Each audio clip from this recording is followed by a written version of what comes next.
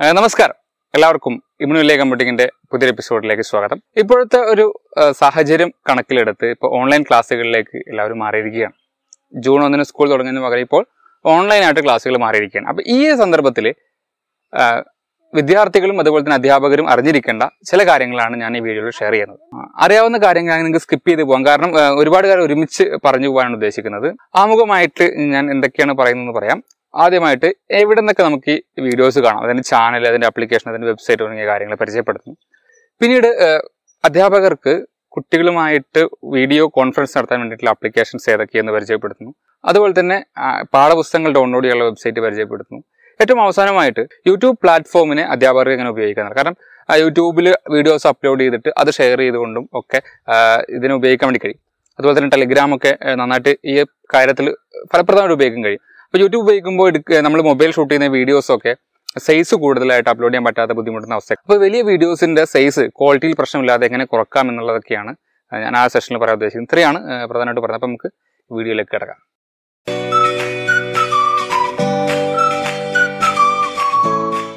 വിക്ടേഴ്സ് എന്ന് പറയുന്ന ചാനലിലാണ് വിദ്യാർത്ഥികൾക്ക് ഓരോ ക്ലാസ്സിനും ഓരോ ടൈം ഷെഡ്യൂൾ ഇട്ടിട്ടുണ്ട്. അതെല്ലാം വെബ്സൈറ്റിൽ പോയാൽ നിങ്ങൾക്ക് കാണാൻ വേണ്ടി കഴിയും. അപ്പോൾ അതിനനുസരിച്ച് ആ ചാനലിലാണ് വീഡിയോസ് ലഭിക്കുക. ഈ ചാനൽ ലഭിക്കാൻ വേണ്ടിയിട്ട് വീഡിയോകോണിലും ഡിഷിലും 642 എന്ന ചാനൽ നമ്പറിലും, ഏഷ്യാനെറ്റിൽ 411ലും, ഡെന്നിൽ 639ലും, സിറ്റി ചാനൽ 116ലുമാണ് ഈ ചാനൽസ് അവൈലബിൾ ആയിട്ടുള്ളത്. ഇനി ഇതല്ലാതെ മറ്റൊരു മാർഗ്ഗം എന്ന് പറയുന്നത് വെബ്സൈറ്റ് ആണ്. victors.kite.kerala.gov.in എന്നുള്ള വെബ്സൈറ്റിൽ പോയാൽ നിങ്ങൾക്ക് ലൈവായിട്ട് വീഡിയോസ് കാണാൻ വേണ്ടി കഴിയും.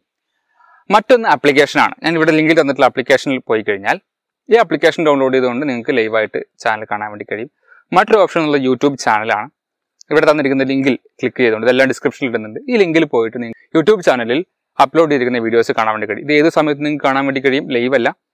അപ്ലോഡ് ചെയ്തതിന് ശേഷം, ക്ലാസ് കഴിഞ്ഞതിന് ശേഷം വീഡിയോ നിങ്ങൾക്ക് അവൈലബിൾ ആവും. അപ്പോൾ നിങ്ങൾക്കത് വീണ്ടും കാണാൻ വേണ്ടി കഴിയും. ഇങ്ങനെയാണ് വീഡിയോസ് ആക്സസ് ചെയ്യേണ്ടത്. കുട്ടികളുടെ പാഠപുസ്തകങ്ങൾ ലഭിക്കുന്ന ലിങ്ക്, ഇപ്പോൾ ഈ ഒരു ലിങ്കിൽ പോയി കഴിഞ്ഞാൽ കുട്ടികളുടെ പാഠപുസ്തകങ്ങൾ നിങ്ങൾക്ക് സമഗ്ര വെബ്സൈറ്റ് ആണ്. അതിനകത്ത് പോയി കഴിഞ്ഞാൽ കുട്ടികളുടെ പാഠപുസ്തകങ്ങൾ നിങ്ങൾക്ക് ഡൗൺലോഡ് ചെയ്തെടുക്കാൻ വേണ്ടി കഴിയും.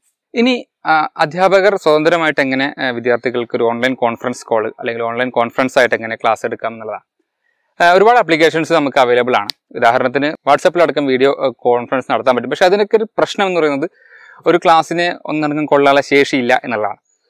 പിന്നീട് നമ്മളിന്ന് പരിശോധിച്ച് നോക്കുമ്പോൾ കാണുന്ന ആപ്ലിക്കേഷൻ ഫ്രണ്ട്സിലെ സെക്യൂരിറ്റി ഇഷ്യൂസും മറ്റൊക്കെ നിങ്ങളിപ്പോൾ സൂമിനടക്കമുള്ള സെക്യൂരിറ്റി ഇഷ്യൂസ് ഒക്കെ കാണുന്നുണ്ട്. ഞാൻ സ്വതന്ത്ര സോഫ്റ്റ്വെയർ വക്താവായതുകൊണ്ട് സ്വതന്ത്ര സോഫ്റ്റ്വെയറുമായി ബന്ധപ്പെട്ട കാര്യങ്ങൾക്കാണ് പ്രാധാന്യം കൊടുക്കുന്നത്. അതുകൊണ്ട് തന്നെ ഞാൻ പ്രധാനമായിട്ടും പറഞ്ഞ 2 ആപ്ലിക്കേഷനാണ്. ഒന്ന് ജിറ്റ്സി, meet.jit.si എന്ന് പറയുന്ന വെബ്സൈറ്റാണ്. ഇത് നിങ്ങൾക്ക് ജിറ്റ്സി എന്ന് പറയുന്ന ആപ്ലിക്കേഷൻ മൊബൈലിൽ ഡൗൺലോഡ് ചെയ്തുകൊണ്ട് നിങ്ങൾക്കതിൽ പങ്കാളിയാകാം. ഇതിൻ്റെ പ്രത്യേകത, നിങ്ങൾക്കൊരു ലോഗിൻ വേണ്ട, യൂസർ നെയിം പാസ്വേഡ് വേണ്ട, അതുപോലെ കാര്യങ്ങളൊന്നും വേണ്ട. ജസ്റ്റ് ഒരു റൂം നെയിം ഉണ്ടാക്കി നിങ്ങൾക്ക് ഷെയർ ചെയ്ത് പരസ്പരം ഉപയോഗിക്കാം. ഒരു 25 പേര് വരെ ഒരു ഗ്രൂപ്പിൽ നന്നായിട്ട് മുന്നോട്ട് പോകാൻ കഴിയും. പക്ഷെ എല്ലാവരും വീഡിയോ ഓൺ ആക്കുകയാണെങ്കിൽ വീഡിയോ കംപ്രഷനൊന്നും കാര്യമായിട്ടില്ലാത്തതുകൊണ്ട് തന്നെ അത്രയും ഡാറ്റ നമുക്ക് ചിലവാകും. അതുകൊണ്ട് പ്രസന്റ് ചെയ്ത ഒരാൾ മാത്രം വീഡിയോ ഓൺ ആക്കിയിട്ട് ബാക്കിയുള്ളവരെല്ലാം ഓഡിയോ ഓൺലി ആക്കി കഴിഞ്ഞാൽ വലിയ കുഴപ്പമില്ലാതെ മുന്നോട്ട് പോകാൻ വേണ്ടി സാധിക്കും. മറ്റൊരു ഓപ്ഷനാണ് ബിഗ് ബ്ലൂ ബട്ടൺ എന്ന് പറയുന്നത്. അത് ഈ പറഞ്ഞ ലിങ്കിൽ പോയി നിങ്ങൾക്ക് ആക്സസ് ചെയ്യാം. അല്ലെങ്കിൽ ബിഗ് ബ്ലൂ ബട്ടൻ്റെ വേറൊരു ഹോസ്റ്റ് ചെയ്ത സ്ഥലമുണ്ട്, അതിൻ്റെ ലിങ്കും കൂടി ഞാൻ ഇവിടെ കൊടുക്കുന്നുണ്ട്. അതിൽ പോയാൽ നിങ്ങൾക്ക് അത് ആക്സസ് ചെയ്യാം. അതിൻ്റെ പ്രത്യേകത, വീഡിയോ കോളല്ല, നമുക്ക് പ്രസന്റ് ചെയ്യുന്ന ഒരു വ്യക്തിക്ക് കമ്പ്യൂട്ടറിൻ്റെ സ്ക്രീൻ ഷെയർ ചെയ്തുകൊണ്ട് പ്രസന്റേഷൻ ഷെയർ ചെയ്യാനും അത് മാർക്ക് ചെയ്ത് കൊടുക്കാനും ഒരു വൈറ്റ് ബോർഡ് പോലെയൊക്കെ യൂസ് ചെയ്യാൻ കഴിയും. അപ്പോൾ ക്ലാസ് എടുക്കുന്നതിന് ബെറ്റർ ആയിട്ടുള്ള ബിഗ് ബ്ലൂ ബട്ടനാണ്. കൈറ്റ് തന്നെ ഇത് പല ആവശ്യങ്ങൾക്ക് വേണ്ടി ഉപയോഗിക്കുന്നുണ്ട്. അപ്പോൾ ബിഗ് ബ്ലൂ ബട്ടൺ വേണമെങ്കിൽ നമുക്ക് സ്വന്തമായിട്ട് ഹോസ്റ്റ് ചെയ്യും. ഈ സ്വന്തം സോഫ്റ്റ്വെയറുകളുടെ പ്രത്യേകത നമുക്ക് സ്വന്തം സെർവറിൽ ഓടിക്കുക എന്നുള്ളതാണ്. ഇപ്പോൾ ഒരു ക്ലാസ്സിനൊരു സ്കൂളിന് വേണമെന്നുണ്ടെങ്കിൽ ടെക്നോളജിയിൽ അറിയാവുന്നവരെ ബന്ധപ്പെട്ടാൽ അവർ ഒരു സെർവർ എടുത്ത് അതിലേക്ക് അത് ഹോസ്റ്റ് ചെയ്ത് തരികയും നമ്മൾ സ്വന്തമായിട്ട് അത് ഉപയോഗിക്കാൻ വേണ്ടി കഴിയുകയും ചെയ്യും. പിന്നീട് മറ്റൊരു ഓപ്ഷൻ എന്ന് പറയുന്നത് ഗൂഗിൾ മീറ്റ് ആണ്. ഗൂഗിൾ മീറ്റ് ഇപ്പോൾ ഈ ഒരു സവിശേഷ സാഹചര്യം പരിഗണിച്ച് അവർ 50 പേരെയൊക്കെ ആക്കിയിട്ടുണ്ട്. അപ്പോൾ ഗൂഗിൾ മീറ്റ് വേണമെങ്കിൽ നിങ്ങൾക്ക് ഇതിനു വേണ്ടി ഉപയോഗിക്കാം. മറ്റൊന്ന് സൂമാണ്. സൂമിൻ്റെ ഒരു പ്രത്യേകത 40 മിനിറ്റ് മാത്രമേ അവൈലബിൾ ഉള്ളൂ, ബാക്കി പേ ചെയ്താലേ നടക്കുള്ളൂ. മാത്രമല്ല ഒരുപാട് സെക്യൂരിറ്റി ഇഷ്യൂസ് അതിന് പറയുകയും ചെയ്തിട്ടുണ്ട്. അപ്പോൾ നിങ്ങളുടെ റിസ്കിൽ ഉപയോഗിക്കുക. പിന്നെ വെബെക്സ് എന്ന് പറയുന്ന ഒരു സോഫ്റ്റ്വെയർ ഉണ്ട്. അത് അത്യാവശ്യം നന്നായിട്ട് ഹാൻഡിൽ ചെയ്യാൻ പറ്റുന്നുണ്ട് എന്നുള്ളതാണ് മനസ്സിലാക്കുന്നത്. വെബെക്സ് വേണമെങ്കിൽ നിങ്ങൾക്ക് ഉപയോഗിക്കാം. അതിൻ്റെ ലിങ്കൊക്കെ ഞാൻ ഇവിടെ കൊടുക്കുന്നുണ്ട്. മറ്റൊരു ഓപ്ഷൻ എന്ന് ഡിസ്കോഡ് ആണ്. ഡിസ്കോഡ് എന്ന് പറയുന്നത് ഞാനിപ്പോൾ പറയുന്നതെല്ലാം സ്വതന്ത്ര സോഫ്റ്റ്വെയർ അല്ല. ഡിസ്കോഡ് എന്ന് പറയുന്ന ആപ്ലിക്കേഷനാണ്. ഈ ഡിസ്കോഡ് എന്നുള്ള ആപ്ലിക്കേഷൻ നിങ്ങൾക്ക് ഗ്രൂപ്പ് ഉണ്ടാക്കുകയും അതിൽ വോയിസ് കോൺഫറൻസ് ഓൺ ആക്കുകയും ആളുകൾക്ക് എല്ലാവർക്കും കണക്ട് ടു വോയിസ് കൊടുത്ത് ജോയിൻ ചെയ്ത് ഒരാൾക്ക് അവതരിപ്പിക്കും, മറ്റുള്ളവർക്ക് അത് കേൾക്കുകയും ടെക്സ്റ്റ് ചാനലിൽ അവർക്ക് മറുപടി കൊടുക്കുകയും അല്ലെങ്കിൽ സംശയങ്ങൾ ചോദിക്കുകയൊക്കെ ചെയ്യാവുന്ന രീതിയിൽ ഓഡിയോക്ക് ഇമ്പോർട്ടൻസ് കൊടുത്തിട്ടുള്ള ഒരു സാധനമാണ് ഡിസ്കോഡ് എന്ന് പറയുന്നത്. അതിൽ വീഡിയോയും പറ്റും, ഒരാൾക്ക് പ്രസന്റ് ചെയ്യുന്ന ഒരാൾക്ക് വീഡിയോ സ്ക്രീൻ ഷെയർ ചെയ്യാനൊക്കെ പറ്റുന്നൊരു പ്ലാറ്റ്ഫോമാണ്. ഇങ്ങനെ നിരവധി പ്ലാറ്റ്ഫോമുകളുണ്ട്. ഏതാണോ നിങ്ങളുടെ ആവശ്യത്തിന് അനുയോജിക്കുന്നത് അത് തിരഞ്ഞെടുക്കുക. ആദ്യം പറഞ്ഞ പോലെ ജിറ്റ്സിയോ ബിബ്ലൂ ബട്ടനോ നോക്കുക. അത് നിങ്ങൾക്ക് പറ്റുന്നില്ലെങ്കിൽ മറ്റ് ഓപ്ഷനിലേക്ക് ഏത് വേണമെങ്കിലും നിങ്ങൾക്ക് നിങ്ങളുടെ സൗകര്യത്തിനനുസരിച്ച് തിരഞ്ഞെടുക്കാം. അവസാനമായി പറയാനുള്ളത് യൂട്യൂബ് ചാനൽ ഉപയോഗിച്ചിട്ട് എങ്ങനെ ചെയ്യാം. അപ്പോൾ യൂട്യൂബ് ചാനൽ തുടങ്ങാനൊക്കെ എല്ലാവർക്കും അറിയായിരിക്കും.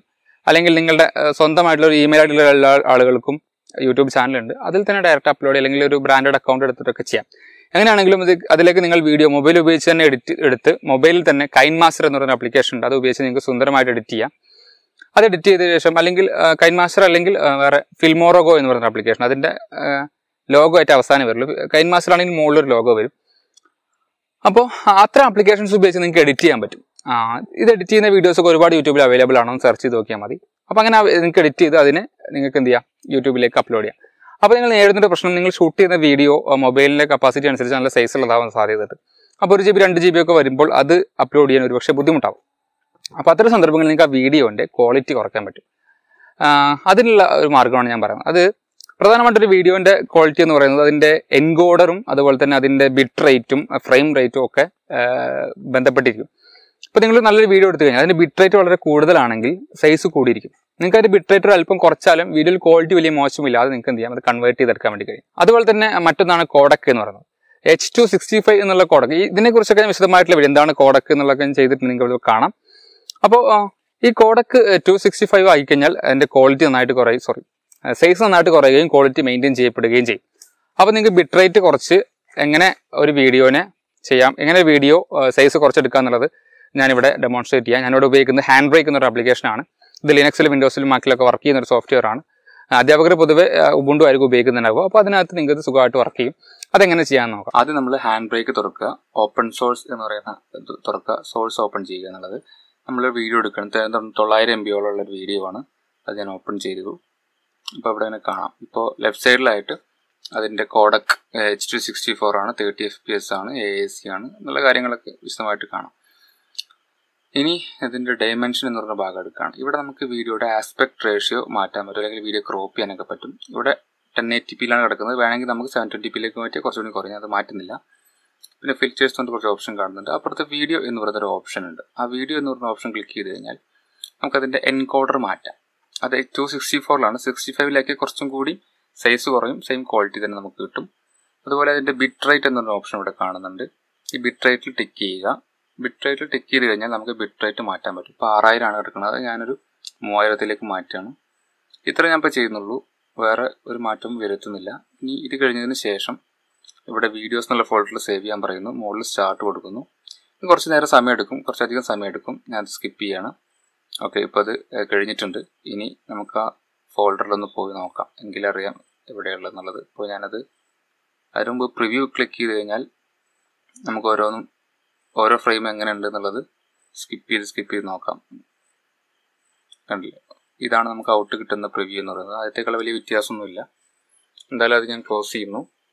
എന്നിട്ട് നമുക്ക് ഫയൽ മാനേജറിൽ പോയി നോക്കാം. ഇതാണ് കൺവേർട്ട് ചെയ്ത് നോക്കിയാൽ താഴെ കാണാൻ 160 MB ആണ് ഉള്ളത് വന്നിട്ടുള്ളത്. ഇനി അതിൻ്റെ ഒറിജിനൽ വീഡിയോ തൊട്ടപ്പുറത്ത് ഇറക്കുന്നുണ്ട്. അത് 890, അത് 900 MB ഉള്ളതാണ്. അപ്പോൾ 900 MB നിന്നും ഇത് കുറഞ്ഞത് 160 MB ആയിട്ടാണ്. ഇത് ആണ് ഒറിജിനൽ വീഡിയോയാണ് പ്ലേ ചെയ്യുന്നത്. ഇതിൻ്റെ ക്വാളിറ്റി ശ്രദ്ധിച്ചല്ലോ. ഇനി കൺവേർട്ടഡ് വീഡിയോ ഒന്ന് പ്ലേ ചെയ്ത് നോക്കുകയാണ്. 160 MB.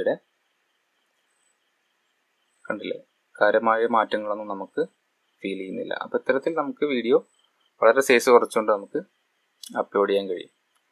പിന്നെ വേറൊരു ഓപ്ഷൻ ഉള്ളത് പ്രീസെറ്റ് ഉപയോഗിക്കുകയാണ്. ഇപ്പോൾ വേണമെങ്കിൽ ഡിവൈസിന് ക്ലിക്ക് ചെയ്ത് നമുക്ക് ഓരോ ഫോണിൻ്റെ വലുപ്പത്തിനനുസരിച്ച് സെറ്റ് ചെയ്യാം. അല്ലെങ്കിൽ ആ മട്രോസ്ക എന്നുള്ളത് സെലക്ട് ചെയ്ത് കഴിഞ്ഞാൽ MKV ആണ് മട്രോസ്ക. അതിനകത്ത് നമുക്ക് ഓരോ കോഡക്കും അതുപോലെ തന്നെ ആസ്പെക്ട് റേഷ്യോ സെലക്ട് ചെയ്യാനുള്ള ഓപ്ഷൻ ഉണ്ട്. ആ സെലക്ട് ചെയ്തിട്ട് നമുക്ക് ഈ പ്രിസെറ്റ് ഉപയോഗിച്ച് നേരത്തെ പറഞ്ഞ ബിറ്റ് റേറ്റ് മാറ്റാണ്ട് ഈ പ്രിസെറ്റ് ഉപയോഗിച്ച് ഒറ്റയടിക്ക് നമുക്ക് കൺവേർട്ട് ചെയ്തെടുക്കാം. മൊബൈലിലും ഇത്തരം ആപ്ലിക്കേഷൻസ് അവൈലബിൾ ആണ്. പക്ഷേ മൊബൈലിനൊക്കെ ചെയ്യുമ്പോൾ ഒരുപാട് സമയം ഇതിന് വേണ്ടി എടുക്കും. കമ്പ്യൂട്ടറിൽ അത്യാവശ്യം സമയം എടുക്കും, പക്ഷേ മൊബൈലിൽ കുറച്ചും കൂടി സമയം എടുക്കാൻ സാധ്യതയുണ്ട്. അപ്പോൾ അത് നിങ്ങൾ ഇത്തരത്തിൽ കംപ്രഷൻ സോഫ്റ്റ്വെയർ എന്ന് സെർച്ച് ചെയ്താൽ, ഇപ്പോൾ ഹാൻഡ് ബ്രേക്കിൻ്റെ തന്നെ പല വെർഷൻസും ഇവിടെ അവൈലബിൾ ആണ്. അപ്പോൾ ഇത്തരത്തിലുള്ള സോഫ്റ്റ്വെയർ ഉപയോഗിച്ച് നിങ്ങൾ അതിനെ കംപ്രസ് ചെയ്യുകയാണെങ്കിൽ നിങ്ങൾക്ക് നല്ല രീതിയിൽ സൈസ് കുറഞ്ഞ് എന്നാൽ ക്വാളിറ്റിയിൽ മോശം വരാതെ നിങ്ങൾക്ക് അപ്ലോഡ് ചെയ്യാൻ വേണ്ടി കഴിയും. അപ്പോൾ ഇതെല്ലാം നിങ്ങൾ ഉപയോഗിക്കും. അതുപോലെ തന്നെ മറ്റൊരു ഓപ്ഷൻ, ഓൺലൈൻ ക്ലാസ്സിന് ഇതുവരെ ആരും ഉപയോഗിച്ചിട്ടില്ലെങ്കിൽ പോലും നന്നായി ഉപയോഗിക്കാൻ കഴിയുന്ന ഒരു ഓപ്ഷനാണ് ടെലഗ്രാം എന്ന് പറയുന്നത്. ഞങ്ങൾ തന്നെ കുറച്ചു കാലം മുമ്പ് ഈ ജെൻഡർ വിഷയവുമായി ബന്ധപ്പെട്ട വിഷയങ്ങളുടെ ഒരു ചർച്ചാ ഗ്രൂപ്പ് എന്നുള്ള നിലക്ക് ടെലിഗ്രാം ഗ്രൂപ്പ് സ്റ്റാർട്ട് ചെയ്യും. അതിനകത്ത് നല്ല രീതിയിൽ മുന്നോട്ട് പോവുകയും ചെയ്തിരുന്നു. അപ്പോൾ അതിനകത്തുള്ള പ്രത്യേകത ഒരു വീഡിയോ മെസ്സേജ് റൗണ്ട് ആയിട്ട് അയക്കാണ്ട് സൈസ് കുറഞ്ഞിട്ട് നിങ്ങൾക്ക് വീഡിയോ അയക്കാൻ പറ്റും. അപ്പോൾ അതിൻ്റെ ഒരു പ്രത്യേകത എന്ന് പറഞ്ഞു കഴിഞ്ഞാൽ നമുക്കിനെ എഴുതിയിട്ടോ മറ്റോ 1 മിനിറ്റുള്ള വീഡിയോസാണ്. പക്ഷെ അത് വളരെ സൈസ് കുറവായിരിക്കും, ബാൻഡ്വിഡ്ത്ത് വളരെ കുറവ് മതി, ആളുകൾക്കത് ഡൗൺലോഡ് ചെയ്ത് കാണാൻ വേണ്ടി കഴിയും. പിന്നെ ഒരു ഓപ്ഷൻ എന്ന് പറയുന്നത് പോൾ ഉണ്ട്. പോൾ എന്ന് പറഞ്ഞാൽ ക്വിസ് പോലെ നമുക്ക് നടത്താൻ പറ്റും. അപ്പോൾ എന്തെങ്കിലും കുട്ടികളെ ക്ലാസ്സിൽ ക്വിസായിട്ട് ഗ്രൂപ്പിൽ ഇട്ട് കഴിഞ്ഞാൽ അത് അവർക്ക് ശരി ഉത്തരം തിരഞ്ഞെടുക്കാനും ശരി ഉത്തരം തിരഞ്ഞെടുക്കുമ്പോൾ മാത്രം അതിൻ്റെ ഓപ്ഷൻ ശരിയായി എന്ന് പറഞ്ഞ് വരുന്ന തരത്തിലുള്ള ക്വിസ് പരിപാടികളുണ്ട്. അപ്പോൾ അത്തരത്തിലുള്ള സാധനം കുട്ടികൾക്ക് പഠിക്കാൻ വേണ്ടി ഉപയോഗിക്കാം. പിന്നെ പ്രധാനപ്പെട്ട കാര്യങ്ങൾ പിൻ ചെയ്ത് വെക്കാൻ വേണ്ടി കഴിയും. ഒരു വട്ടം ഗ്രൂപ്പിൽ ഇട്ട സാധനം പിന്നീട് ഒരാൾ ജോയിൻ ചെയ്ത് അത് വീണ്ടും അത് ആക്സസ് ചെയ്യാൻ പറ്റും. വാട്സപ്പ് ഗ്രൂപ്പിനൊക്കെ അപേക്ഷിച്ച് നോക്കുമ്പോൾ വാട്സപ്പ് ഗ്രൂപ്പിൽ ഒന്നുമല്ല എന്ന് പറയേണ്ടി വരും.